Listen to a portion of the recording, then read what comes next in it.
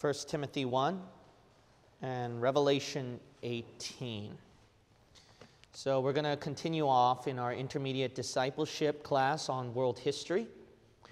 Last time I've talked about the rising Catholic powers, and it was due to Spain and Portugal.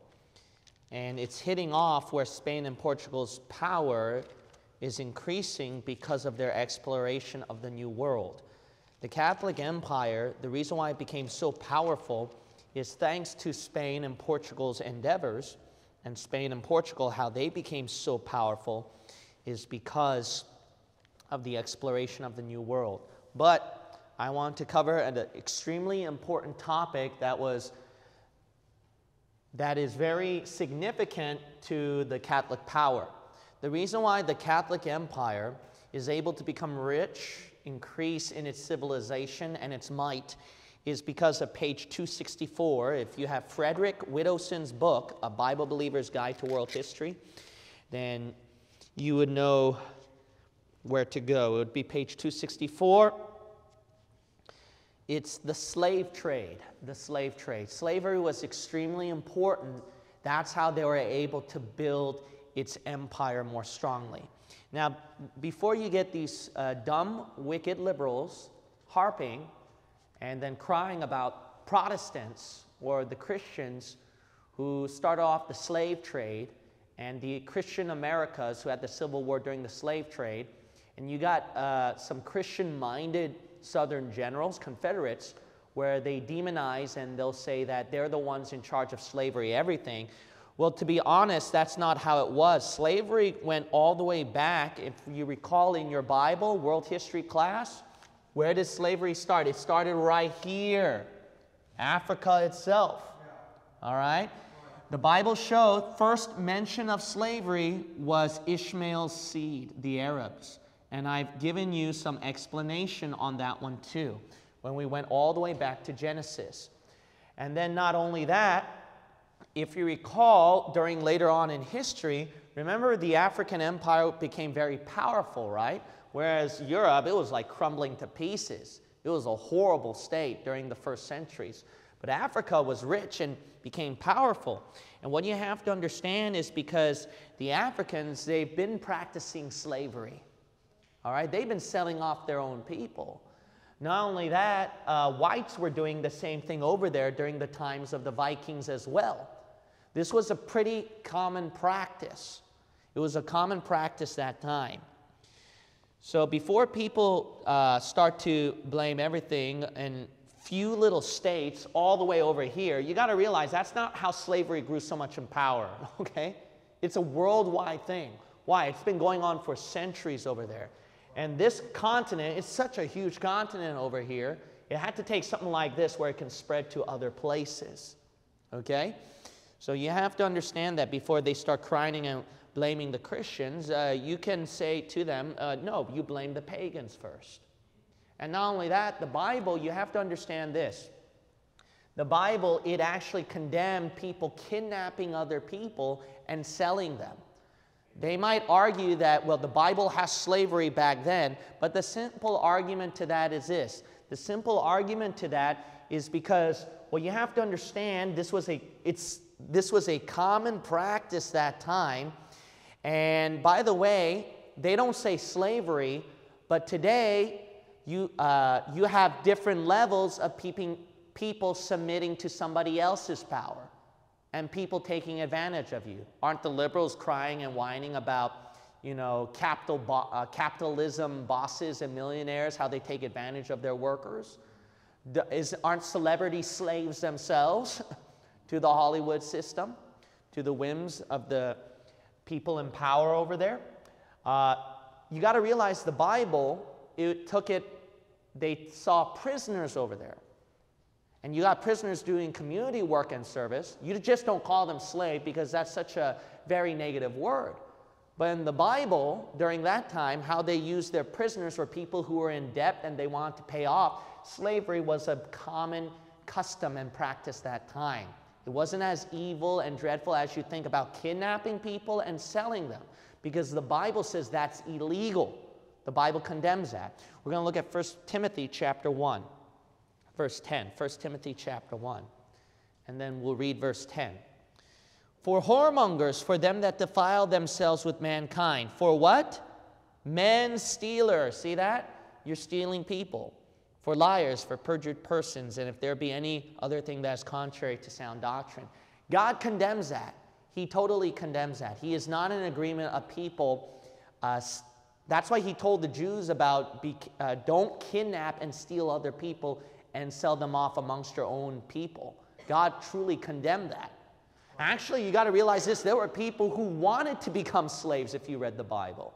It's not as wicked as you think. There were people who wanted to remain as slaves. Why? Because too much accountability, responsibility, too much work, and it was easier to work as a slave. So God says if you wanted to be a slave that time, then you had to get your ear nailed through the wall, actually.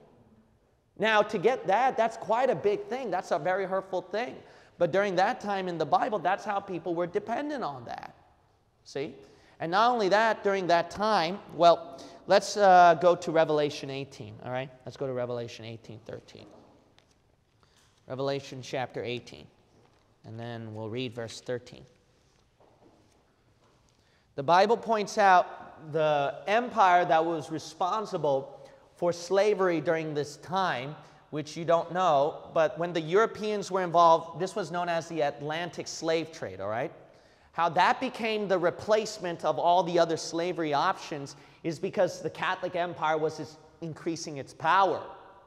So because of that, they wanted more slaves over here. That's why the Catholic Empire became extremely powerful, and God actually condemns that Catholic Empire.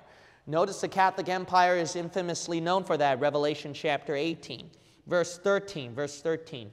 And cinnamon and odors and ointments and frankincense and wine and oil and fine flour, and wheat and beasts and sheep and horses and chariots and what? Slaves and souls of men. The Roman Catholic Church and Empire is the one responsible for kicking off the Atlantic slave trade, you got to understand.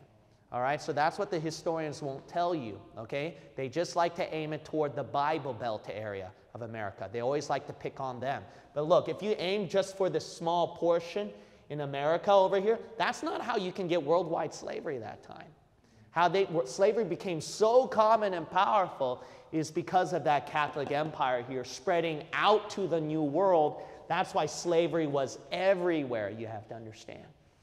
Okay, let's look at the slave trade at page 264. This was an infamous period that it became a detrimental damage and hurt for centuries, and wars came out. All right, no historical subject of great importance is so burdened with controversy or so full of myths and legends as the Atlantic slave trade, but I want to tackle a summary of its beginnings here. We will be dealing with the subject of slavery over time. We'll skip down. I am using as a primary source the Slave Trade by Hugh Thomas.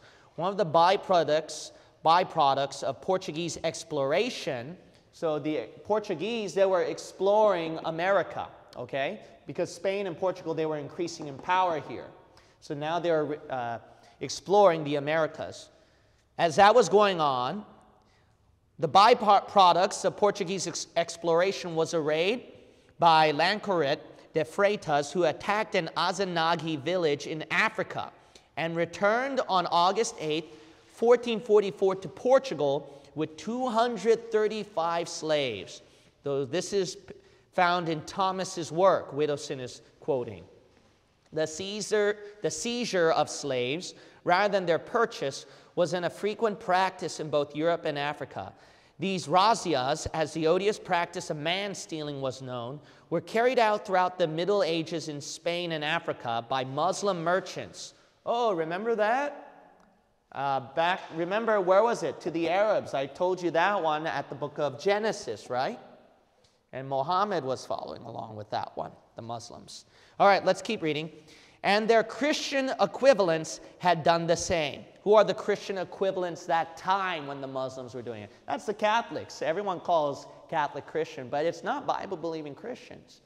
These were Christians these were the so-called Christians of the Catholic Empire. Okay. Muslims were justified by the Quran in seizing Christians and enslaving them. Remember the Crusades, how they did that with the children? That was a horrible thing. And by the way, the Catholics are the ones selling off their own people too. All right, that's horrible. That's wicked, sent from hell. In their long, drawn-out reconquest of Muslim Spain had conducted themselves similarly. So the Muslims at Spain that time, but they got kicked out. But Spain continues now its practice. Slavery was not new, was not a European-only institution, and was not a Catholic-only practice either. Why? Because I told you what went back over here, right? Let's keep reading. It was and is today a common practice, and it is estimated, for some of you who don't know, there are more slaves in the world, people owned by other people to varying degrees today than ever in history. I don't know if you knew that. Well, you don't hear that on the news. All you hear is, get the bull, get the bull, get the bull.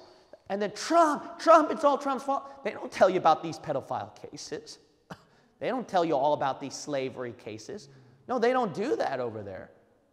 You know, why are their mouths so shut about that? Maybe they need them to get more in power and pretend they're hypocrites talking about democracy and free speech, maybe? Okay, bunch of liars, crooks. Bunch of liars and crooks. They just want your money. That's it. Aristotle, the Greek philosopher, had said that mankind was divided into two groups, the masters and the slaves. Isn't that interesting? Even in Aristotle's mind, he sees only two. The Catholic Church consented in the kidnapping of people for slavery, in spite of clear scriptural statements condemning such actions, which is 1 Timothy 1:10 and Revelation 18:13. Portugal secured approval from successive popes for most of their further southward raids to secure black slaves. Okay, so we see Spain and Portugal involved, but now let's see the papal bulls that time, okay? Let's go back to Holy Roman Empire. What did the popes do?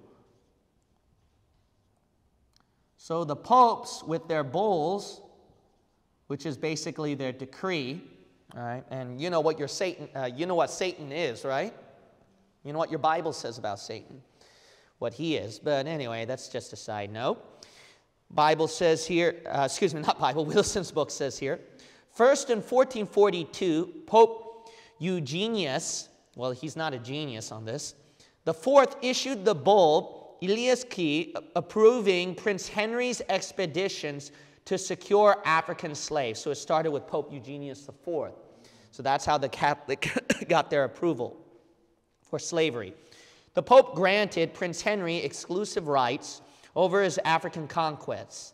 Then in the 1450s, Popes Nicholas V and Calixtus III gave an even warmer approval in 3 more papal bulls. Whatever their intentions, the results of their actions were the approval of, as in the papal bull Dum Diversas, of Portuguese subduing Saracen, pagans, and other unbelievers alike, and even to reduce them to perpetual slavery. This excuse of how it would be a blessing to convert these people to Catholicism did not change the wretched state of slavery. Well, of course. Some popes did express disgust at the slave trade, but their outcry was rare. Perhaps from a political point of view, the popes were doing what they thought was best in the struggle against Islam. Why? More slaves, more power, more manpower. But that's what the Muslims did too. Remember, they converted these Christian slaves into Muslim converts to help with their wars. It's all pure wickedness. The Portuguese, like their counterparts from the Italian city of Genoa, were not only interested in slaves, but gold and opening trade routes for goods to come to Europe by way of India and China around Africa. The ultimate goal of many of the early explorers was to find a trade route to the wealth of India and China. By 1475, the Portuguese were not only bringing African slaves to Europe, but were trading them for gold to African merchants. So notice right here that their trade route, they need India right here, and then China. Through this trade route, they're able to receive a lot of rich resources, but with the slaves over here, they can start doing trading everywhere. That's how the Catholic Empire became more powerful. See that? They became more powerful through these trading. Let's keep reading here. On the coast of Benin in West Africa, the African tribes of Ijo and Itsekiri prospered from the slave trade with Portugal. The demand for African slaves was growing in Europe during the 1400s, particularly in Spain. The Portuguese were very exclusionary in their monopoly of the trade and even concluded a treaty with Edward IV of England in 1481, which kept the English out of the lucrative slave trade for several generations. And that's so stupid. So notice right here that all of stupid Europe here, the Catholic countries, they were fighting each other for properties, their properties of people over here in Africa, that they were in such heightened tension that they had to make a boundary line. No, we're going to make a treaty on you take this amount of slaves right here. So it is very wicked during that time. But see, everybody is thinking about power. If there's one thing you learned about Islam and Catholicism, it's not religion. It's power. It's power, power. That's all they think about. It's politics and power. It's political power. Okay, let's keep reading here. In 1493, Pope Alexander IV drew a line across the world, dividing it between Spain and Portugal, which resulted in the famous Treaty of Tordesillas, which permanently divided the world between spheres of Spanish and Portuguese influence. So as Spain and Portugal were conquering the new worlds over here, the Pope had to put a division over them because it was all everybody grabbing for power here. This was a rich time period for Europe. Let's keep reading. Christopher Columbus noted that the Indians he had captured in the Caribbean did not make good slaves and didn't hold up well under hard labor like the what? Africans did. That's why Africa was picked on for a lot for slavery. Because when they did the Native Americans, it wasn't that good. When they did the other countries and then fellow whites, it didn't work that well compared to the Africans over here. So let's keep reading off. Under hard labor, like the Africans did so in 1510, King Ferdinand ordered the best and strongest available slaves to be sent to what was called the West Indies to work in mines. So remember, Columbus discovered the West Indies over here. So then they sent the African slaves over toward this side as the Catholic empires were growing more in power. A priest of the day, Bartolomé de las Casas, had written History of the Indies, accusing the Spanish colonists of murdering several million Indians through the cruelties of slavery. His claims agree with some recent historians who report a far greater native population throughout the Americas living before Columbus's arrival than previously believed. So that's how wicked the Catholic Empire is. Throughout the 1500s, the 16th century, Spain and Portugal continued to be slave countries, providing Europe and the New World of the Americas with black African and white Arabic Muslim slaves, just as African potentates and Muslim leaders used white European and black African slaves. Eventually, the balance was tilted so far in favor of black slaves that African slavery became the norm. So you notice that here. Remember, let's go blast to the past. So remember, it didn't start out with Africans here, all right? That's what your schools would like to claim. It started in your Bible at the book of Genesis with the Arabs over here. They did it with the Israelites over here. And then what happened was, that was a common practice in Africa amongst their own kinsmen. That's why Africa was very rich and powerful during the first centuries. Europe was poor and falling apart with the Black Plague. But the African Empire was powerful and rich that time because of what? Slavery as well. Then you got the Vikings during that time and then other white people selling off each other. Then what happened was Spain and Portugal, as they were increasing more in power, they already had relationships with Africans over here. So because they noticed the comparison of African slaves being more suitable for their riches and building up their empire, especially when they hit the New World, Native Americans weren't fitting well in the other people. So that's why it soon transitioned, and then African slavery became the norm. You see that? And as centuries passed by, it became the African slavery that time. That's how it transitioned throughout history. So let's keep reading here. For contrast, while Charles V, Holy Roman Emperor, in 1519 was granting a slaving license for 4,000 slaves to a friend. The great emperor of the African kingdom of Songhai on the Niger River was presenting a gift of 1,700 slaves to a friend of his. So notice right here, this was common that the African empire were doing that with each other. And then Europe, they were trying to buy off from these people as well. Why? Because it's all about power. You notice right here, it's not a matter of about color over here, or religion, or oppression of minorities, or anything like that. It's all about power here. Every empire, they just wanted to build up power, and they could care less. And that's what we see today, too, unfortunately. You see these people screaming off their heads about democracy, rights of the people, and they're lying through their teeth. All they want is power. They just want to control you and use the guise of, and the deception of, we're all for equal rights and etc. No, you just want more money.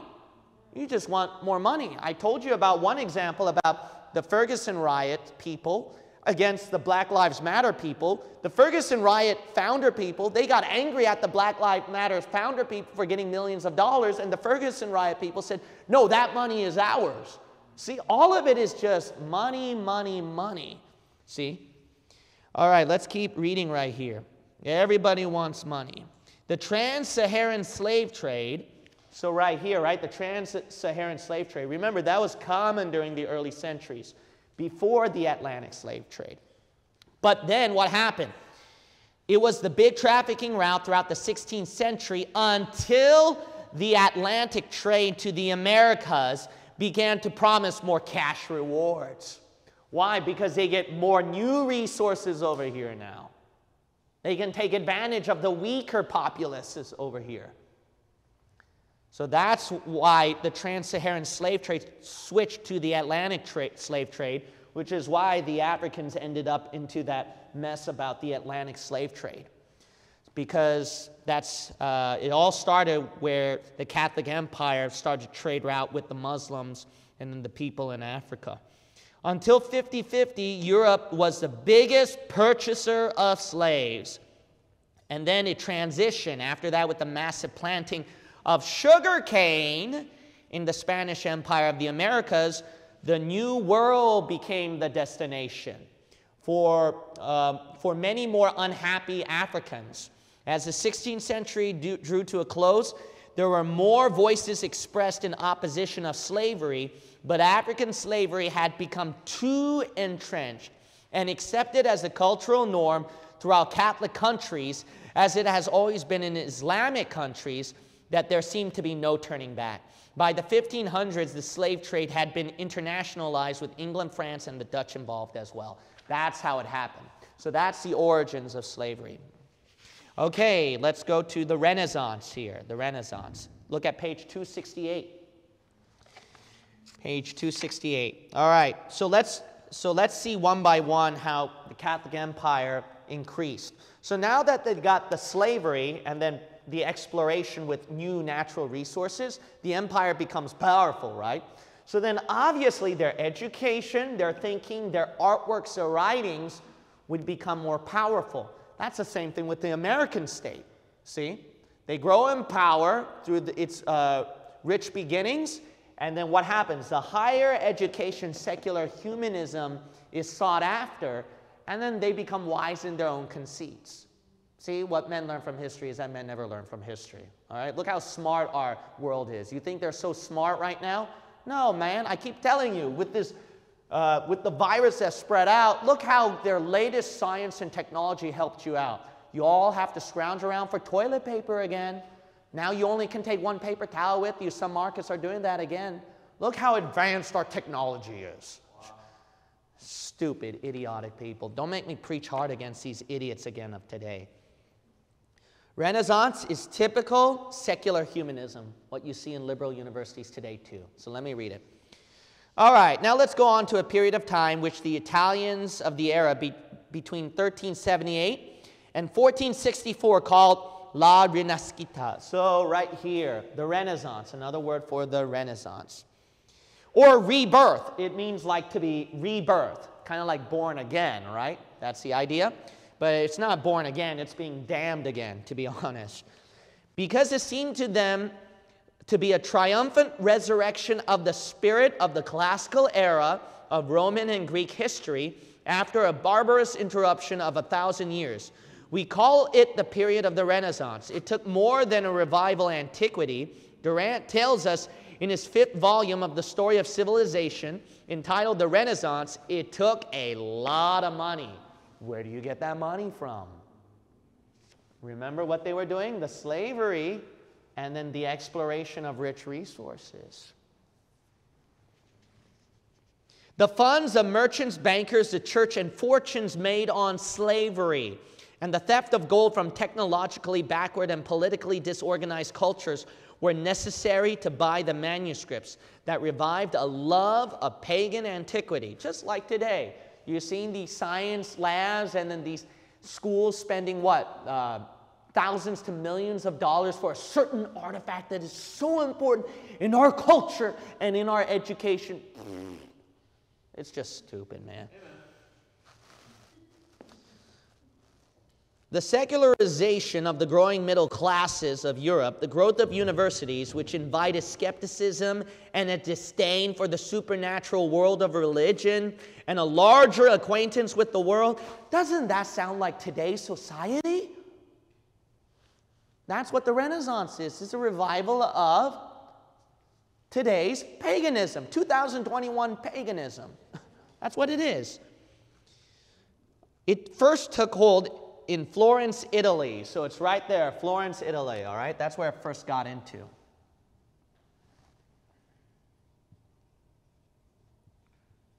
And then what got involved? Which, along with Venice, was the richest city in Italy. So then it hit toward here. Okay. Art was Florence's passion at this time. Patronage of art was a way of gaining status and power for wealthy merchant families. So it's through these arts, that's why the wealthy became even more powerful. The Medicis were one of those wealthy and powerful families, okay? They were the ones promoting the arts. The Borgias, what you're going to find out from these people is that they were evil people, okay? So let me just keep reading on. The flow of manuscripts from beleaguered, then conquered Byzantium were not all religious. There were a great many secular works which found their way to Western Europe. The Medicis became known as patrons of the arts, just as the Borgia family became known as ruthless politicians and power seekers. All right, so the stark difference with these two families. One was promoting the arts, one was seeking after power. The Greek philosopher Protagoras had said that man is the measure of all things, which is in direct contradiction with the Bible's clear statements that the Lord Jesus Christ is the measure of all things. This philosophy is called humanism, and it was the prevailing religion of the Renaissance. The idea that somehow mankind was this magnificent creature who is going to create a perfect world all on his own without a God or gods involved. Although many of the humanists were also deeply religious, there is a great strain of atheism and glorification of man as the ultimate example of nature's perfection in the Renaissance. You want an example of this? Santa Clara University. That's a great example. Or Catholic like Florence, right? Like Italy. Catholic, religious in background. But, oh no, they have this empathy, this side, where they promote a lot about glorification of man and even skepticism and atheism. Not much different. We didn't learn anything from back then. These are the same idiots in 2021 in your schools that were poking fun at these people at the Renaissance. And these were the same idiots in the Renaissance that were poking fun at people 200 years behind them. Guess what? If we do hit 2041, those are going to be the same teachers that are going to poke fun at your 2021 professors. Trust me, if you trust your professors, then you got rotten brains. You don't learn from history, man. Man, if there's something you want to depend on, it's this ancient book that never changed for the past 6,000 years, man. And you trust man. You're so stupid for trusting in man. You know why you trust man so much? You trust yourself so much. That's why. You trust yourself a lot. You think that your thoughts, your feelings, and everything is so dependable. You can't trust anybody. I'm going to do whatever I want. That's a fleshly, selfish, pompous idiocy. Just no different from Stalin and Hitler. I'm going to do whatever I want. Nothing more different from that. You all just have different ways of doing it. Good teaching. All right, I can't spend time kicking mankind. All right, I got to keep reading here. One of the arts and sciences that were profoundly affected by the Renaissance were architecture with the majesty of the Gothic cathedral, replaced by the mixture of classical and Gothic architecture of Filippo Brunelleschi. Other major artists of the Renaissance, so we got Brunelleschi, and then Leonardo da Vinci. Not only an artist, but Da Vinci, what is interesting about him, for some of you who didn't know, an inventor and far ahead of his time, in particular with military science. And by the way, some of the Catholic kingdoms, they used his military tactics, Da Vinci's inventions, to increase their power. For some of you who didn't know that. He not only painted memorable masterpieces such as the Mona Lisa, obviously, and the Last Supper, which we know, but also explored everything from flying machines to eyeglasses, designing things far ahead of his time, like armored tanks and helicopters even. How about that? Another great artist of this period was Michelangelo, who is famous for his statue of David and painting the ceiling of the Sistine Chapel in Rome. Maybe we should do that with our new church building, dispensational chart, you know. I'm just kidding. All right. One of the period's, it sounds tempting, but anyway, one of the period's great sculptors was named Ghiberti. Another was named Donatello. And another was Luca della Robbia. In painting, some of the most famous names were Masaccio, Raphael, and Titian, along with Fra Angelico. Artists and scholars were lured to Florence by the patronage of the wealthy Medicis, right? These guys right here. And others of wealth. A group who met with Lorenzo Medici formed the Platonic Academy to study pagan Greek philosophy. So notice that they're trying to revive the philosophical pagan system all the way back over here.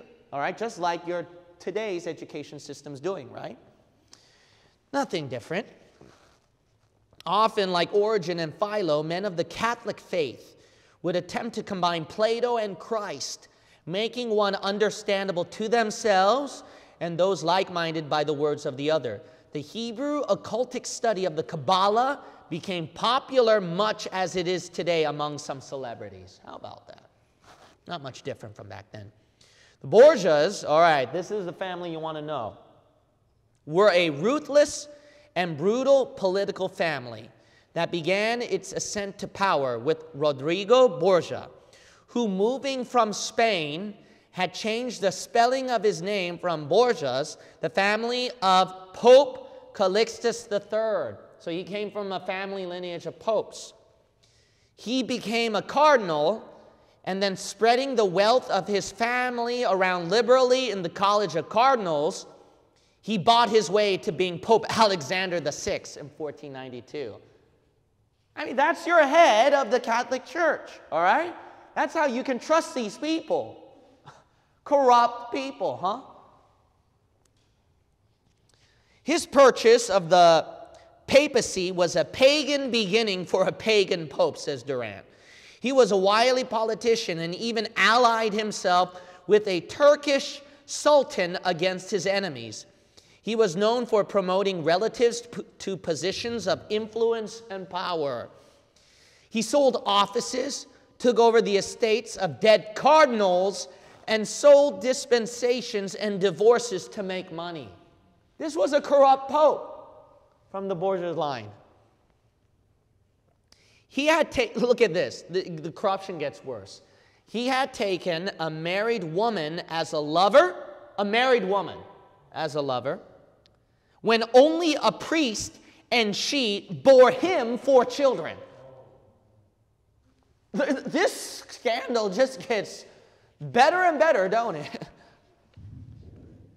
When he began to set his sights on the papacy, he found her a husband, and she was twice widowed, dying at the age of 76 and leaving her wealth to the church. All right, now,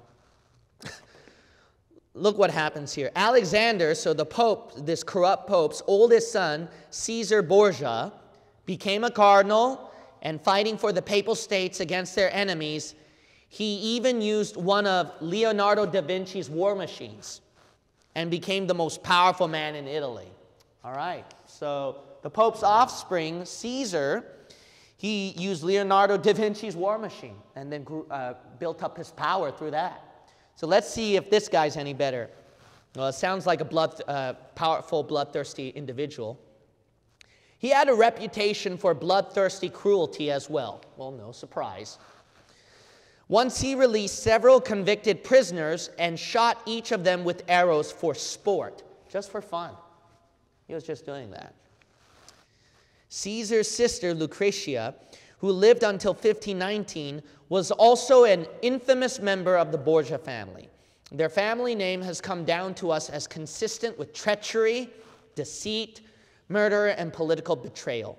Alexander eventually died in 1503 of what some call malaria, but what others have said was, now this is funny, all right, was the result of an attempt, so his attempt to poison a cardinal that backfired with Alexander consuming his own poison. Yes, you may laugh, all right? I have no sympathy for a wicked man like that. Serves him right. So that's the infamous Borgia family during the time of the Renaissance. We covered the artists, Medici's, Borgia's, Machiavelli, all right? One of the Renaissance most interesting characters and the owner of the name where we get the word, Machiavellian, was Niccolo Machiavelli, who lived from 1469 to 1527. He was the son of a Florentine lawyer who became a politician, a philosopher, and an author writing books on politics that still affect our political world today, including The Prince and the Art of War. As a political philosopher, he admired lying, treachery, deceit, and almost every kind of wicked design a leader could concoct to achieve his ends. Why? Because of his famous belief, the ends justify the means. Now that's a wicked quote. You know why? The Jesuits took that quote later on for themselves. That's a wicked quote. Has been a battle cry of many of our most recent politicians in American history, much to our shame. Yeah, amen. Amen to that one. They always justify what their means because of the end result, what they always say. You see that in the stinking news media all the time. Look at the end, it justifies what we do, blah, blah, blah, blah, blah. Always do that.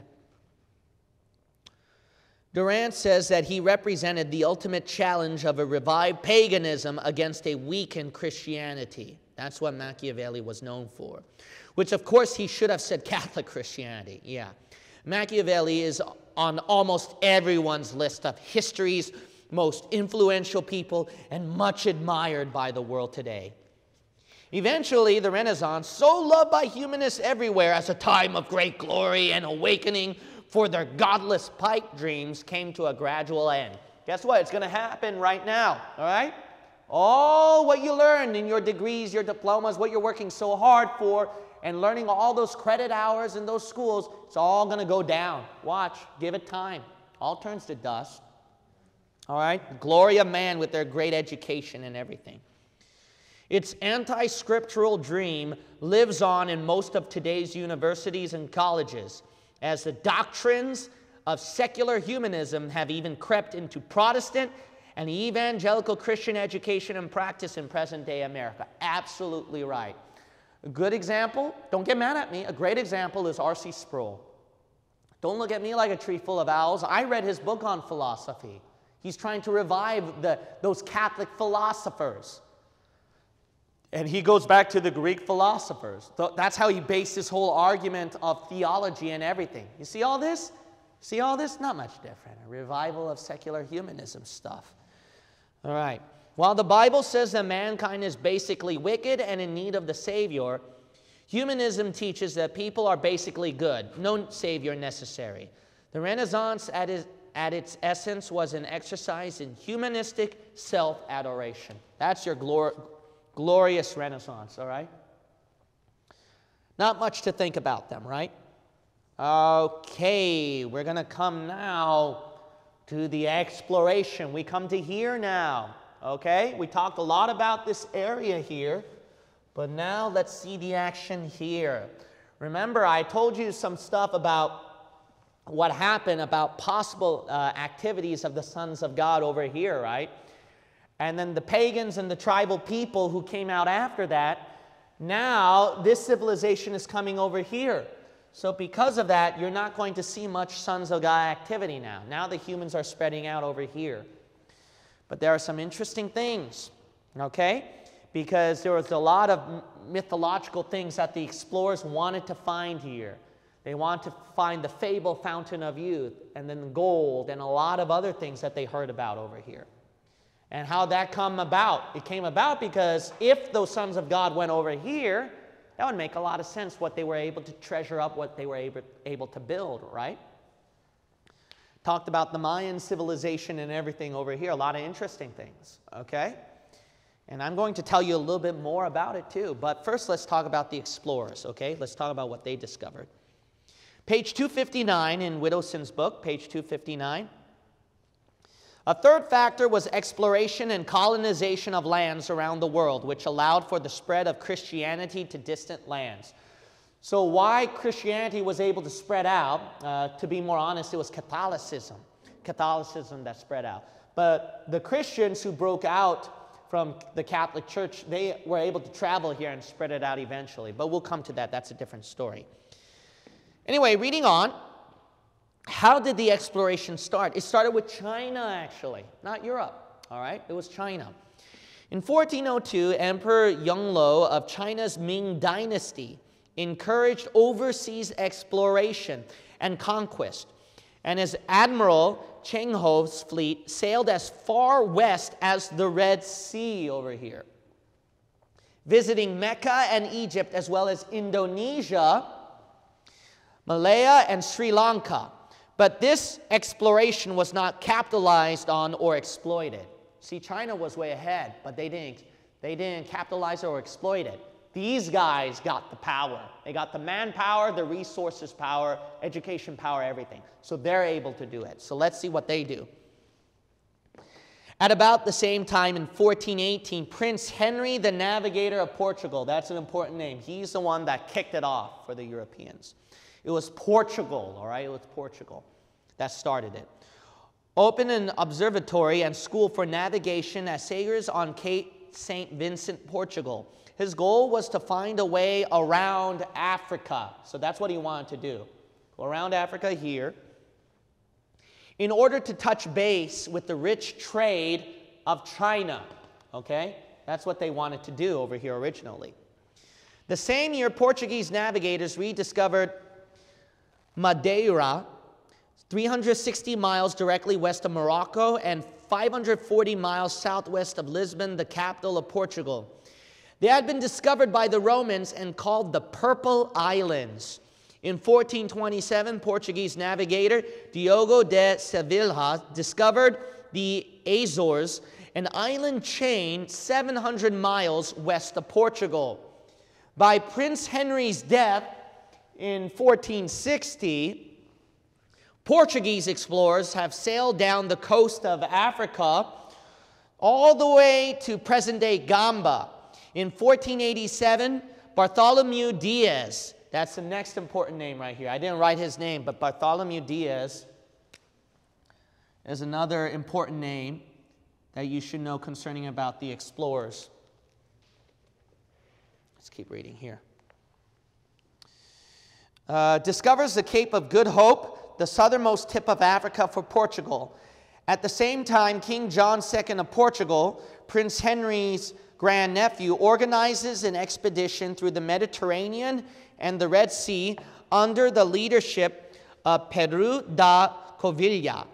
On October 12, 1492, Italian mariner Christopher Columbus, leading a fleet of 3 ships. Now, Christopher Columbus is probably the most famous name. That's where we start with America over here. Fleet of 3 ships from Spain. So now Spain gets involved, right? Portugal was leading away. Now Spain gets involved. Becomes the first European since the Vikings to reach the Americas. Because remember, the Vikings were the ones that likely reached America. I taught you that last time. Which we know of. Unlike the Vikings, he will open the Americas up to exploration and colonization. Basque fishermen had been fishing off the Grand Banks off Newfoundland for a long time, but no effort had been made to explore inland, except possibly for a mention of a land called Bacalao, or the land of codfish, in some writings. Columbus's second voyage left Cadiz, Spain, in 1493 with 17 ships to explore Dominica, Puerto Rico, Cuba, and Jamaica. So Columbus went again over here. So he was concentrating on this region, you'll notice, right? So that's where Columbus was going more and more. So he took a second trip there.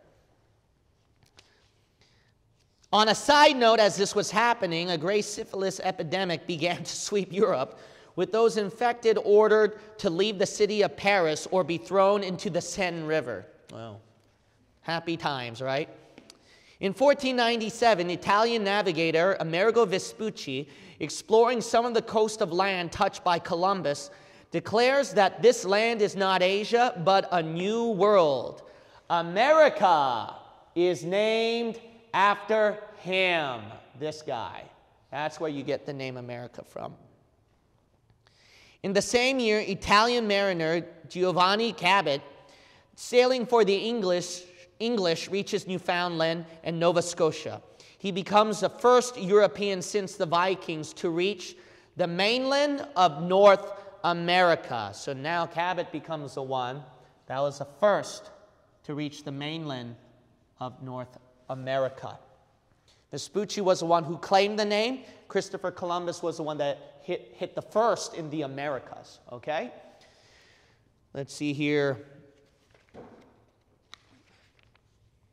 Also in the same year, Portuguese navigator Vasco da Gama becomes the first European to round the Cape of Good Hope, all right, and goes on to India. Columbus's third voyage takes place the next year, so Columbus takes a third trip now. The genie is now out of the bottle, so to speak, and events are racing forward to Europe's conquest of the world. All right, so what happens is Spain, Portugal, the Europeans send more explorers. And as they send more explorers, they try to find more mythical things there, mythical treasures. As they delve into that, the famous empire where the Mayans and then all the other people, their timeline was falling apart in their glory, what came out next? We discussed the famous Inca Empire. This is where we get into some of the interesting stuff about the powerful Inca Empire and some of the sons of some pagan or maybe sons of God activity until the explorers came and took it over. So the Inca Empire would probably be the last that you would see any trace or route of some sons of God activity. Let's talk about this mysterious Inca Empire and more of the explorers in our next discipleship Bible study. Let's close with the word of prayer. Father God, I pray that today's history lesson has made us learn more about the nature, the tendency of mankind, and not to repeat the pattern or the footsteps of what mankind has gone through. In Jesus' name we pray. Amen.